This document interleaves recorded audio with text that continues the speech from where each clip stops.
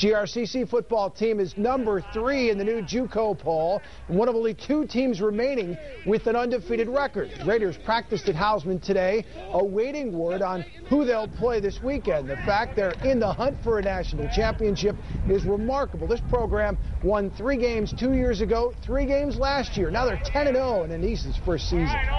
All I know is we've won every game, and I feel great about the accomplishments that the young men achieved this year. It's it's one of those things. You come in the first year, you have no idea what to expect. I didn't know if we could play with DePage or not the first game, and we got through that one, and then it was just been game by game. You just kind of prepare and then walk off victorious, and a little bit shocked at what we've achieved.